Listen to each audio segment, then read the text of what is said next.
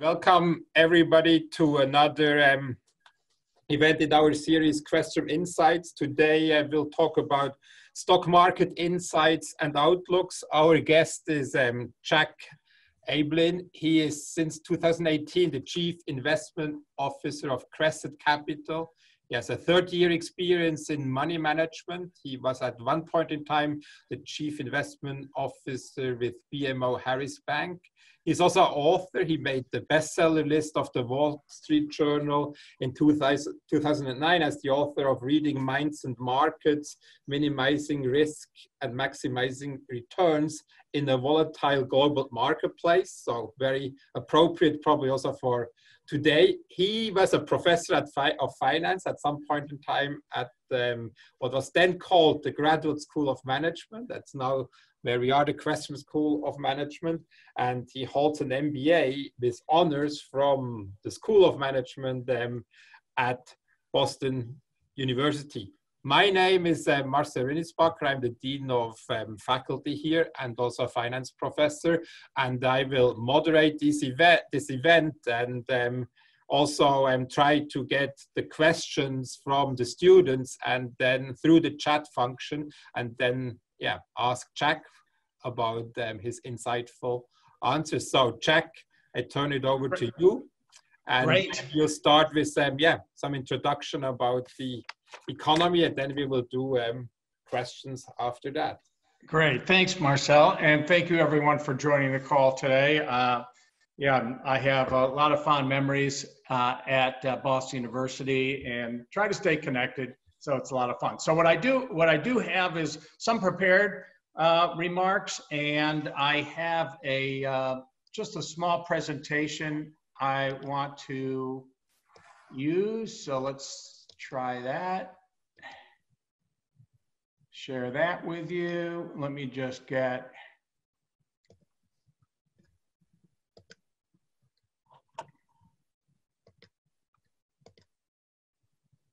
Okay, well, I'm hopeful you all see that. So what I'd like to do is just update everybody on what we're thinking in terms of COVID, the economy, the markets. In fact, if you kind of put it in a framework, this is how we tend to look at it. First, we want to understand the magnitude and the impact of the virus itself and its path.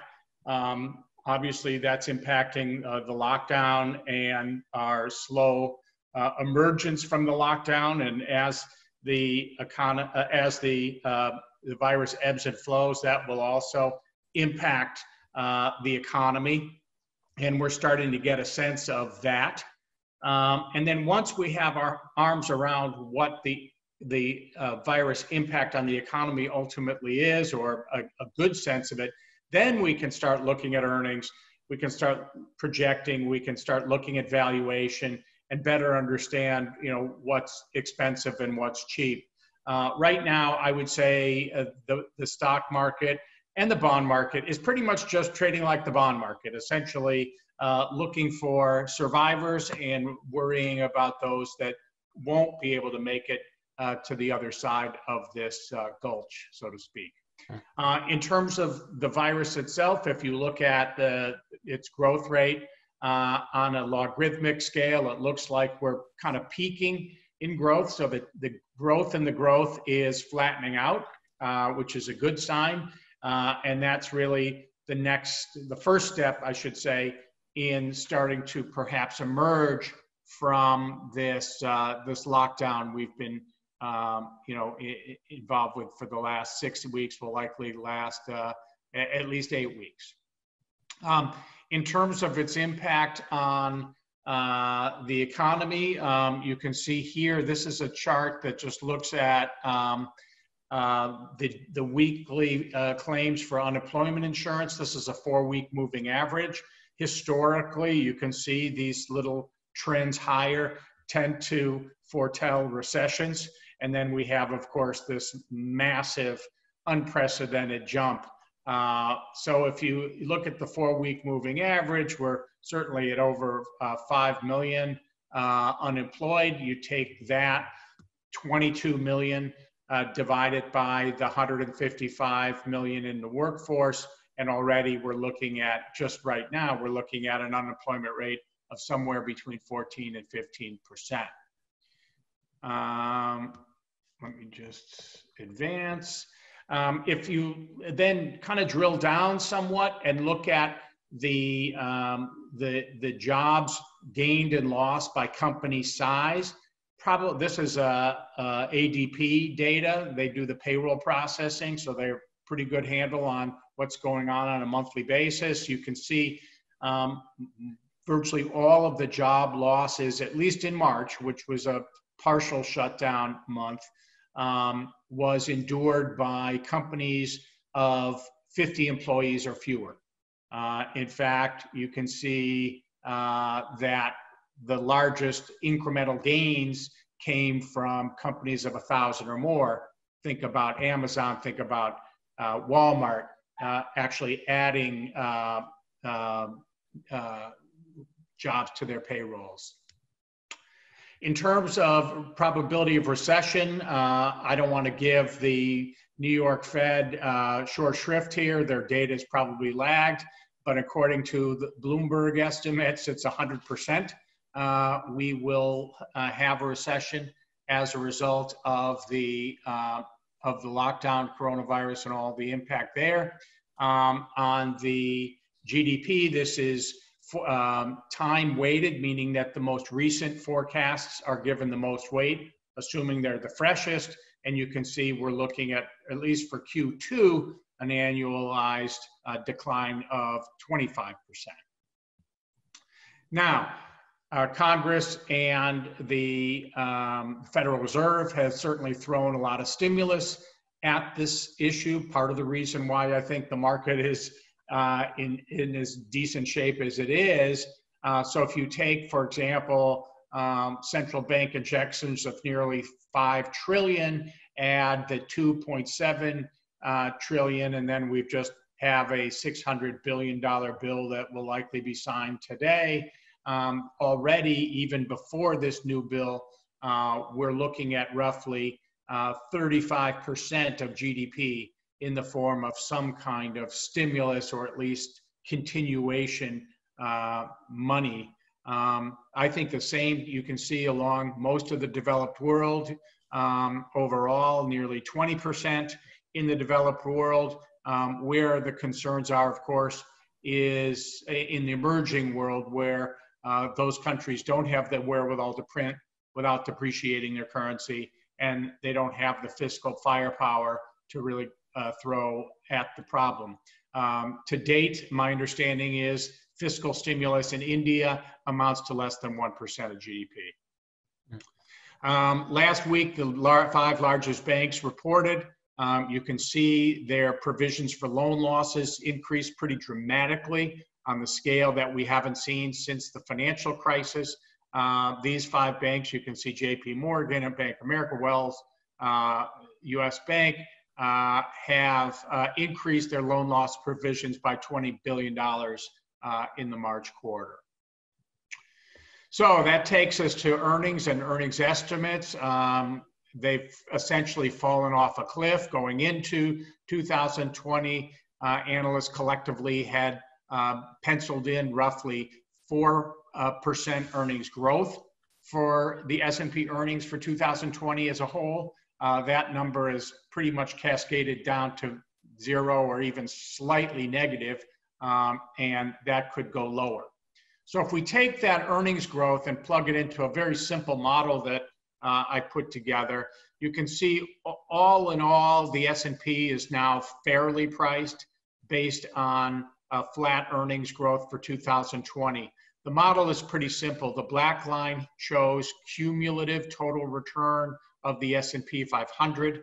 The gold line shows cumulative growth in dividends and earnings over the same period.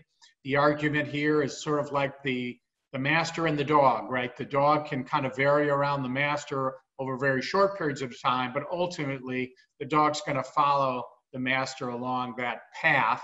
And you can see that's pretty much what's going on. You've got the S&P kind of gyrating around that central earnings and dividend growth line, but ultimately really can't get too far away without creating, kind of a bubble or correction.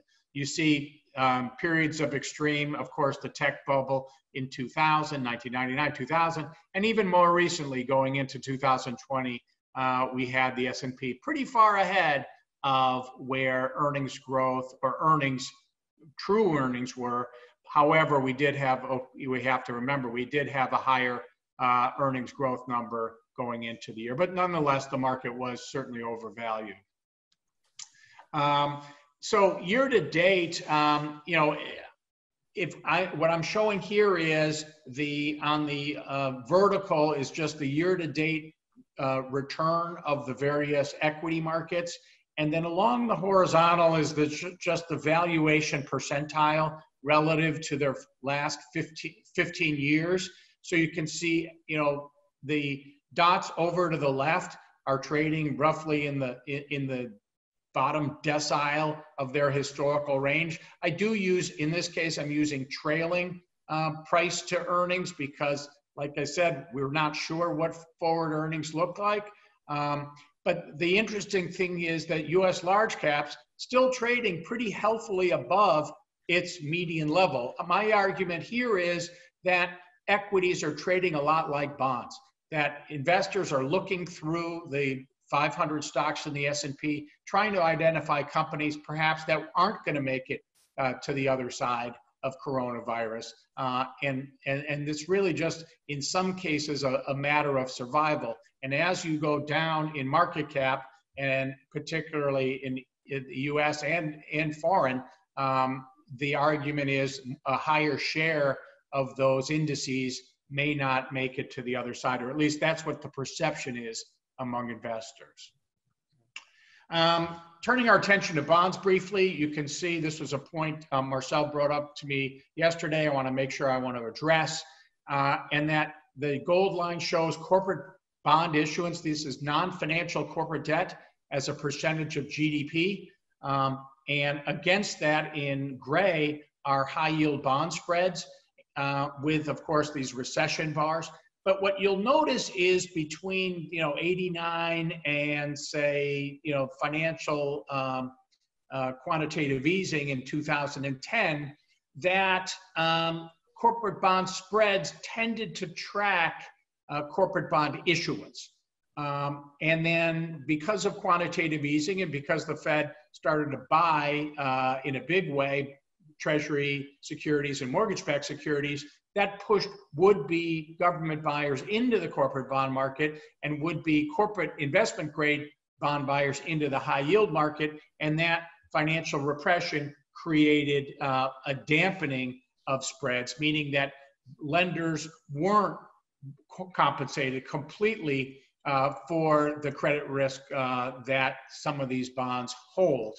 And we have seen some spread widening in the last month or so, but I would argue it still doesn't compensate necessarily for the level of risk in the corporate bond market overall. Last time I checked, and this was yesterday, that the implied default rate of high yield bonds is still around 10%, which I think is high by traditional standards, but low going into an environment where economists expect the economy to contract by a quarter, at least on an annualized basis. This just shows the implications of passive versus active management.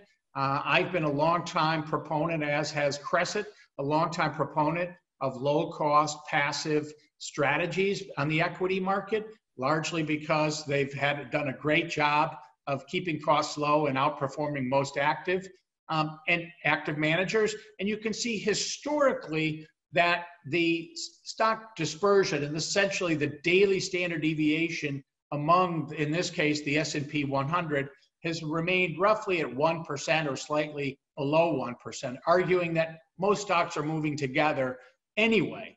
The coronavirus and the lockdown, of course, has now created, even within the largest companies, winners and losers, and we can start to see their performance diverge. So think about Microsoft, Amazon, and Apple, versus, say, Disney, which owns a lot of theme parks, and Comcast, Universal, which owns a lot of theme parks, and some of the American Airlines, some of the large travel companies. And so what we're looking at is an opportunity here over the next few quarters for individual security selection and active management to try to help navigate some of these uncertainties.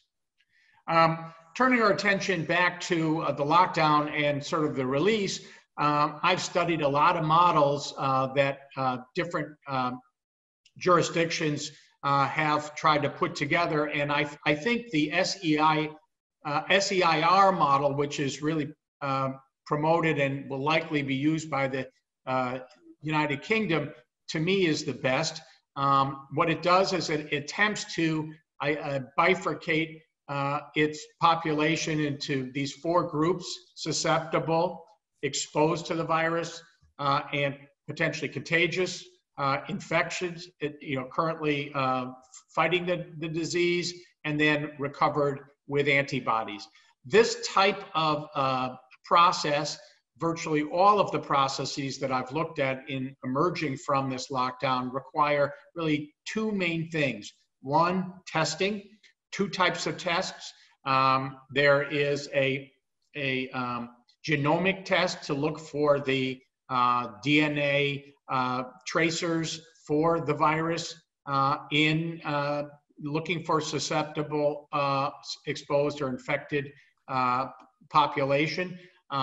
And Abbott Labs and Roche are in the process of pioneering tests that the results will be can be administered locally, and then the results back to you in minutes. I'm not sure how many of these tests are available yet. The other test is an antibody test to determine who has recovered from coronavirus and who has the antibodies, largely the assumption being that that segment of the population will be immune. They can't spread it. And so they're going to create this new premium class, if you will, preferred class of employee that can actually be out in full force. The other requirement, of course, is tracking. Apple and Google are working on tracking software for our phones so that if somebody is determined to be exposed or infectious, that they can presumably track who they've come in contact with and try to isolate those people as well. But the one thing you'll notice is in this model with interventions, we will expect to see a pickup in infections once we start unlocking our doors. I'm not going to go into detail here. This is a model my team updates every week with our base case, bear case, bull case. But what I'll tell you is on the top, which is that the gray line was last week and the black line is this week, where we believe market participants are, what they're assuming in their equity and bond market valuations. So you can see even still that market participants are split somewhere between what we would argue as base case and bull case, which suggests to me there may be still some room for disappointment as we start to navigate the rest of the year. And then this just shows all the various asset classes and how they would perform under each of these scenarios. I will say, if you're interested in receiving these slides, I'll make sure to get them to Marcel and he can forward them along to you. In conclusion, I just want to tell you what we've been telling our advisors and our clients is first, we think that security selection is important in this environment as the market ultimately decides the winners and losers. Secondly, because liquidity is trading at such a premium right now, if you have liquidity, consider looking at private equity secondaries. This is a strategy that we use to buy private equity limited partnerships in the secondary market from limited partner sellers who either want to reposition their portfolio or raise some liquidity. Third, again, for those who have liquidity, look for opportunities in distressed credit. And that sector has been really the Maytag repairman of the investment credit world for a while, and now I'm sure their pipelines and deal flow will start to increase as we navigate this. And then lastly, consider upgrades. As we have these rallies, upgrade from non-dollar to dollar because of the stimulus that we're able to afford, from small to large because those larger companies have greater access to capital markets, raising equity and debt, and then from value to growth, which is really more moving away from companies that have high levels of debt toward growth companies with lower levels of debt. So with that, let me stop there and open it up. I just have to let my dog inside. I forgot she's in our backyard. I'll be right back. Excuse me.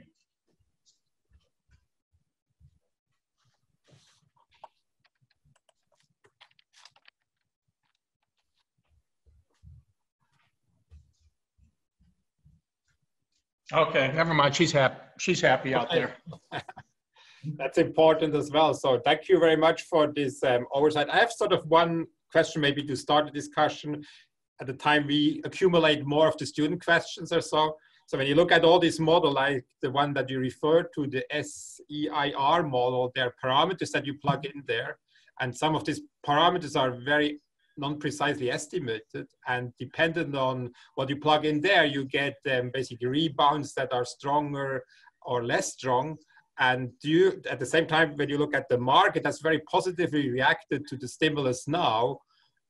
What do you think, is the market getting it right, also in terms of what could happen in a rebound and there be other stimulus packages? People just really are confident that the government has enough power to basically just do interventions that eventually will, help the market as it did now? Or why is that? Are people short-sighted? What is the long term here?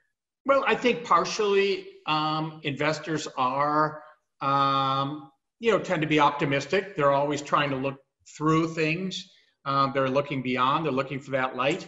I do think that 35% of GDP as stimulus is an enormous segment of the economy. And even if you think about it, I kind of look at it as 30% of the economy. Various industries in the economy are essentially stalemated. There's nothing happening there. Another 30% are largely unaffected. They could be, professional services firms that can work remotely, accounting firms, things like that. And then that 60% in the middle, that 40% in the middle, will be varying degrees of impact. So, we'll see. I just did a paper this morning that was released, looking at the various industries and where we think, along the time scale, they'll get back to to new business. But there may be certainly a lot of room for disappointment on the COVID side. The question is there enough stimulus to offset it? We'll find out. Yeah. Okay, so now, given that we are here, I'm also having a lot of students, I wanted to talk maybe a little bit about sort of investment principles and how they play a role in the context of your decision-making as an institutional investor. For example, diversification is something that every student gets taught, the importance of diversifying risk. So what is the role of diversification in your investment strategy right now? Well, that's, what, Marcel, that's where there's differences between textbooks and reality. Look, I love diversification. It helps you often, but diversification didn't really help here. In fact, as we build our strategies and what we've done at Cresset, and part of the reason why I left a large institution to help start Cresset is because we're taking a fresh look at how we want to build portfolios. And diversification, while it's important, I think investors tend to overly rely on it and then ultimately get disappointed from it. Where I think the best benefit really comes, and nothing against diversification, although we assume as we build our portfolios, it isn't quite as beneficial as you know, the correlations, let's say, would suggest. We look at time horizon. One of the things that we find is that if you're willing to hold a risky asset, as you extend your time horizon, the likelihood of making money increases. And so for us, you know, what we do is we built a goals-based investing strategy. And what I mean by that is we essentially customize defined benefit plans for our clients. They give us their portfolio. They tell us what their cash flow needs are now for the next, say, 40 years. Sometimes the cash flows are zero or negative, right? They're putting money in. But we have three primary strategies. We have what we call a lifestyle strategy that's designed to deliver cash flows from 0 to 7 years, has no equities in it. A growth strategy designed to deliver cash flows from 7 to 15 years, which is virtually all equities. And then a strategy designed to deliver cash flows from 15 years and beyond, which has a lot of private investing, real estate, private equity, and thematic investing for a much longer term time horizon. For us, you know, our strategy is predicated on not owning one share of stock unless we're in a position to hold it for 7 years. And so for that reason, we can enter a market like this, knowing that 7 years from now, COVID will be a bad memory, but we'll be beyond it. And, you know, our clients are not forced to sell equities in a down market to have to meet their, you know, monthly cash flow needs. Okay, so you really take a long-term perspective and don't really try to do sort of short-term market timing by going in and out and things like that to basically try to have a better predictive model about where the virus is developing, and or are you doing trading like this as well? Well, we do have a tactical overlay, Marcel. I don't want to, you know, take away from that. One of it is, so our lifestyle, which is the 0 to 7 year, we need a 95% success rate in making money over any 3-year holding period, assuming what our capital market, you know, and we update our capital market assumptions all the time. The other is that we assume under those circumstances that all risk assets in credit move with a correlation of 1. So we assume no diversification benefit among different risk assets. That has been very solid for us, and we're in good shape there. Our growth strategy requires a 90% success rate in making money over a 7-year holding period. And there, as we got into the second half of last year, we no longer could convince ourselves that the market could deliver a 90% success rate. So either it was opportunistically or just because of the math, we took 15% out of our equity strategy and put it aside, either in cash or in what's called low beta, essentially hedged equity strategies. And so as we entered 2020, we had a pretty nice 15% cushion in our growth strategy. And now we're in the process of deploying that back, because now that the market had dropped as much as it did a month ago, our capital market assumptions allowed us to get back to that 90% success rate. So yeah, we do some tactical, and again, the passive to active is certainly, I would argue, tactical. The upgrade is certainly tactical, but our main big picture allocations aren't, you know, we don't change around on a quarterly basis. Okay, thank you so much. I'm starting to get questions. One question you mentioned private equity as an asset class that you should think about. And I have a question here from one student about how do you really access private equity as an investor? So what are the kind of really opportunities that you have, because it's illiquid and not necessarily open to everyone? And are there ways you could get that also in terms of a retirement portfolio or things like that? Yes, thank you. Yes, so there are ways. I don't know if you can gain access to private equity. And what I'm talking about is private equity secondaries. Yeah. Much easier to access than private equity directly. Yeah, that's what the question was about secondaries. Yeah. And second, and and again, without blowing my own horn, but my firm has a fund. It's called Flowstone. That is a registered fund. It's an interval fund. I believe it's a quarterly interval fund, where I'm going to say it's probably a minimum investment of $250,000, but I'm not exactly sure. But one of the things that I like about it is you can get, just like any fund, you can get pretty good diversification with one investment.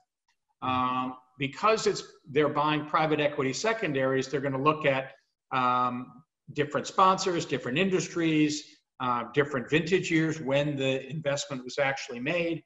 And so if you were trying to embark on building a private equity portfolio for yourself, knowing that each deal required a $250,000 minimum, you need probably 5 deals to get adequate diversification if you're going to do different sectors. And then you need 3 vintage years to be able to make sure you're diversified among the business cycle. You're looking at a commitment of probably 4 or 5 million just in that one asset class. And here, private equity secondaries is the closest thing to a mutual fund. It's, like I said, it's a registered vehicle, interval fund, where essentially we do that for you. Okay, very good. So basically also there's a lot of global changes in geopolitics that may come. There may be a change of the supply chain in the world. And so how do you think about really international investments, emerging markets, Europe, Asia? Is it something that you think there will be major shifts coming up, and that is something that you already use today in terms of rethinking your investment strategy? Yes, absolutely. I think, in my view, coronavirus is a disease of globalization.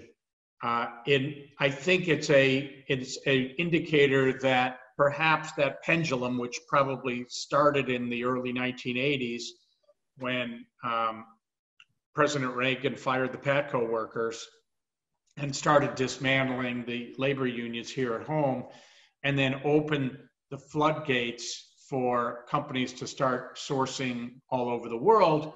I think that pendulum probably swung too far in that direction, where perhaps business leaders and what I'll call the business side of globalization far and away outpaced the political side of globalization. And for that reason, I mean, think about we've got 3M, a company, a Minnesota-based company that makes the N95 masks to protect our healthcare workers.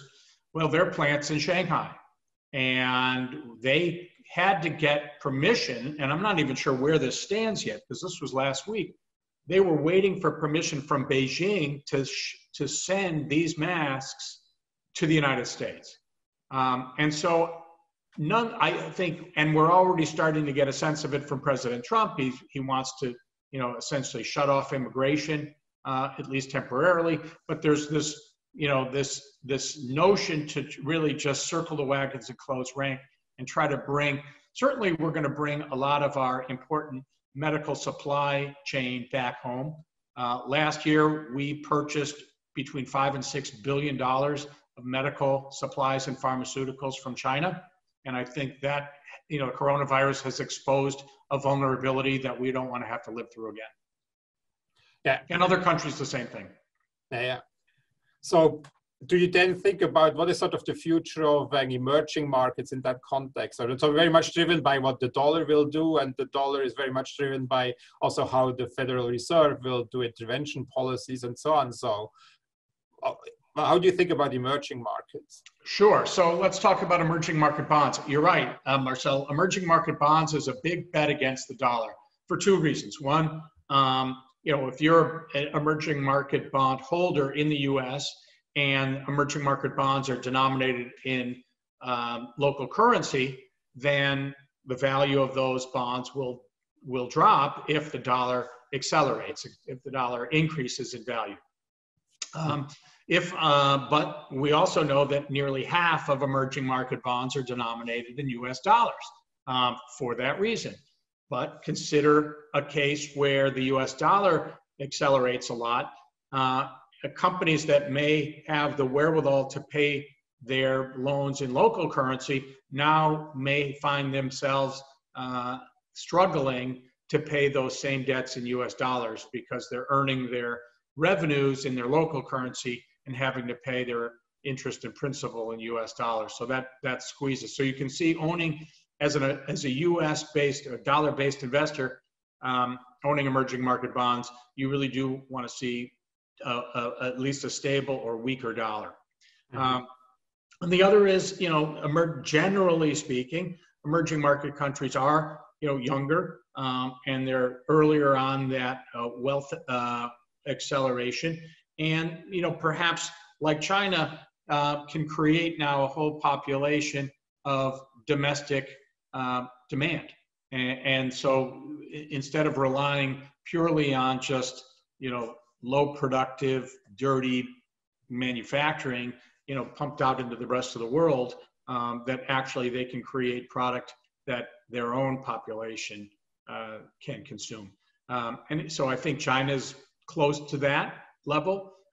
India probably still a little farther away, but a lot of the Asian Pacific countries are in a much better position, I believe, than say,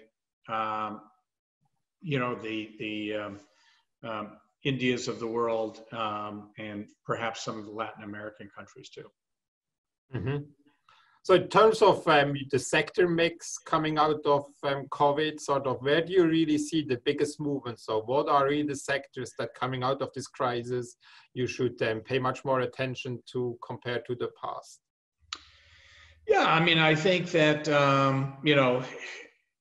if you're looking for the accelerant, obviously, depending on how you want to play it, the travel business has certainly been essentially effectively sidelined.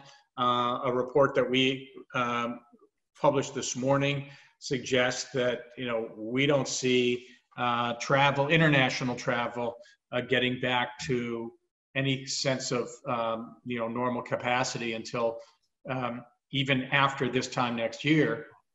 I think if you want to play that sector, you're going to have to look for the survivors. I mean, that's really just a sort of a discriminate analysis there.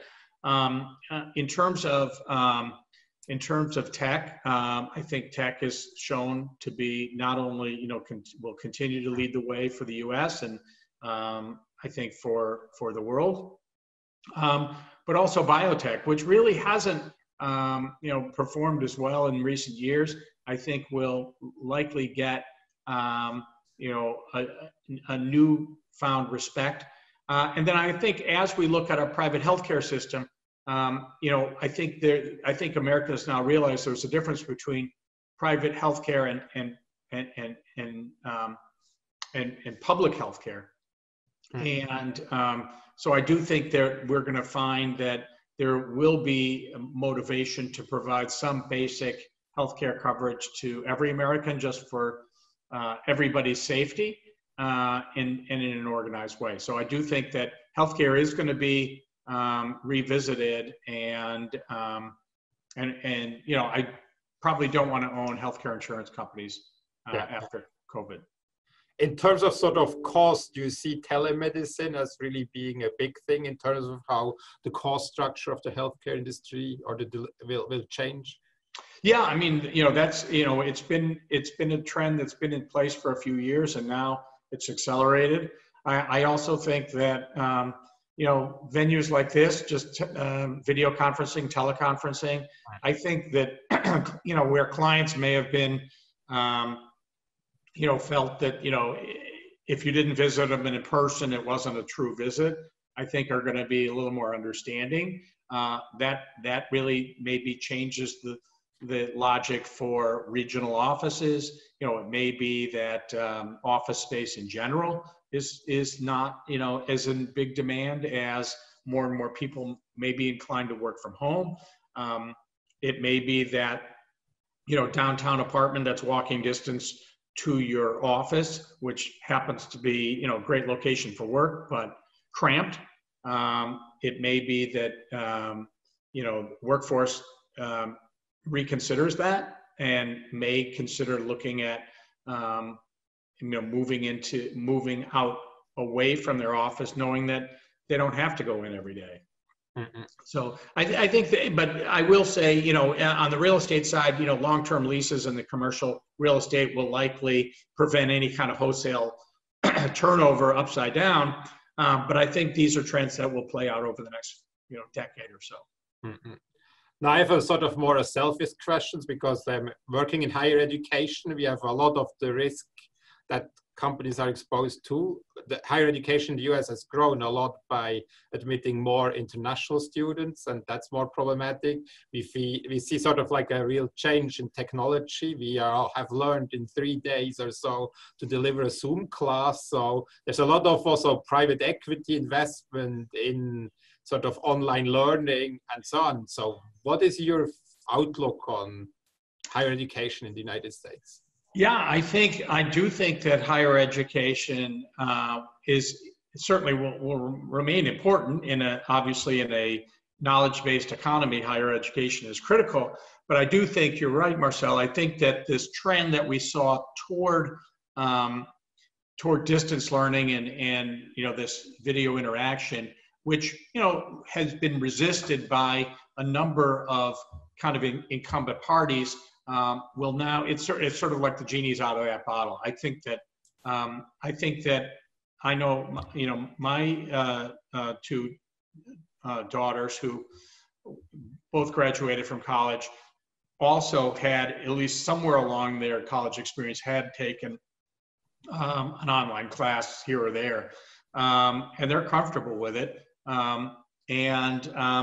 So I do think that that's going to be a new reality. I also think that possibly that students or the workforce looking to attain a specific job may decide that a 4-year college degree may not be worth the effort. And in a world now where companies are rewarding for specific skills, and I think that we'll start to see certificates, nano degrees, and certain certificate programs emerge.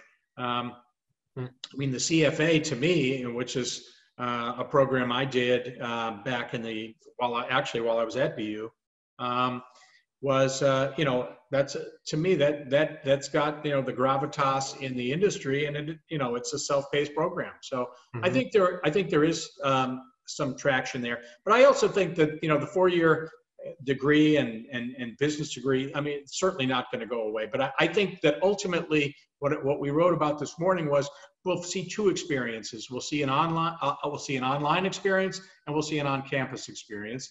And I think that universities, if they're flexible enough, can offer the same degree with those two different experiences and probably different price points when it comes to tuition.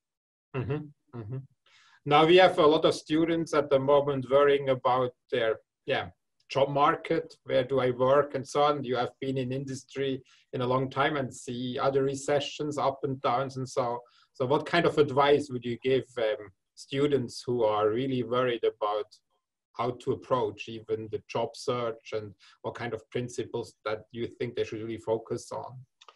Yeah, I mean, I think that it is, problematic. I know when I graduated college in 1980, it wasn't a great job market, but I majored in mathematics and computer science, and ended up working in Washington, D.C. for a firm it was a consulting firm that our job was to come up with a national gas rationing program. I mean, think about how, they can't give gasoline away now.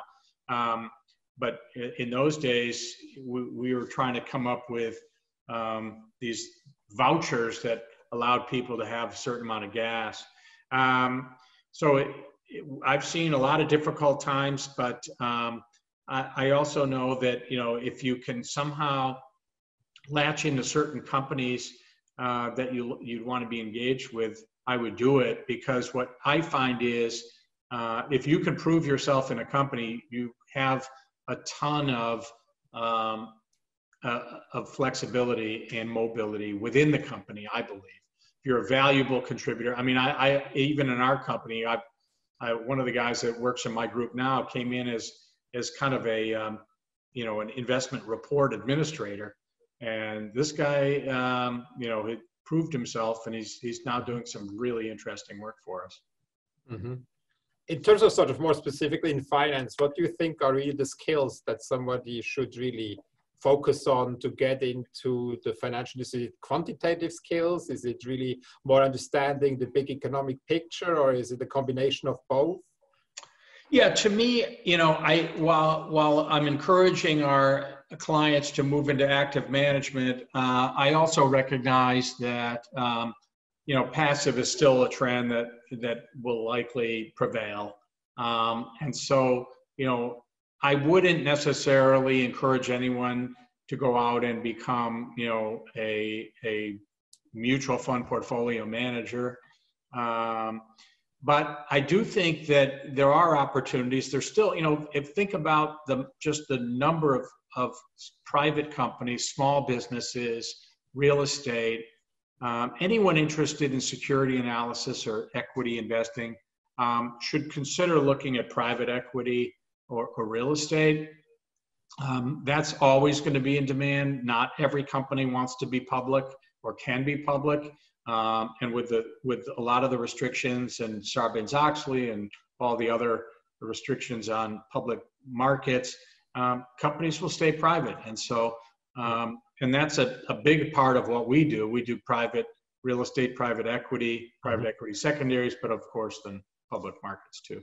But for us, we look at it more as risk allocation than individual, security selection. Okay. So in terms of sort of machine learning, artificial intelligence, are these skills that somebody interested in finance should focus on, or is it really depends where you go? Obviously, for private equity and so it may not be really valuable in any way, but what is your view on this? Because sometimes in a world where computer scientists claim they can do everything, and maybe that's true for certain things, but not necessarily for certain things we do in finance. I think that, what I find is that, anything that has any semblance of success will ultimately become overcrowded and then end up, pushing things too far in whatever direction. So, I think it could be successful for a little while.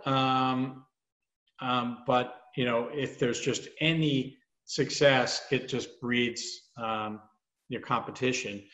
So it is a pure kind of capitalist endeavor. For us, we use quantitative skills to build portfolios to try to deliver as much certainty in an uncertain world. And so we're trying to, deliver. What we'll do is put a frontier together. On the vertical axis would be probability of success to deliver a set of cash flows. And then along the horizontal would be the amount of capital you commit to your portfolio. As you would imagine, it's sort of an asymptotic function that as you commit more capital, you'll go from 0 up toward, 90, 95. And then that incremental value to go from 95 to say 99 or 100 requires more and more capital to deploy. And so our job is to figure out where on the frontier, working with clients, where they want to be. Some just want to, belt and suspenders approach and put it away. Others want to try to deliver those cash flows with the fewest number of assets possible. And what that does is it then frees up other assets for things like, multi-generational, impact, charitable, any kind of aspirational, outlook they have. Okay. Thank you so much. I really appreciate all the time and all the great conversations we have. This is sort of like also a benefit that people are reachable. They didn't have to fly here and come to the classroom. And it's a really opportunity that we try to also exploit more. And I'm really thankful to have people like you around who basically. My pleasure. Oh, I would love to come. I'd love to come up there when the Red Sox are playing. So we'll have to. Definitely will try to do that as well, because I think that's still also an important part. And you're always welcome back to basically visit your alma mater, and it's a really great conversation. So great. All the best, and stay safe, and for all the students as well. So thank you for participating, and we will try to make the slides available if that's okay with you. Sure, I'll forward them all along. Yeah. And then, be posted for the next events in this series. And I hope we can provide you with some service that otherwise you don't get when you're in the classroom alone. And so stay safe as well. Thank you so much. Thank you.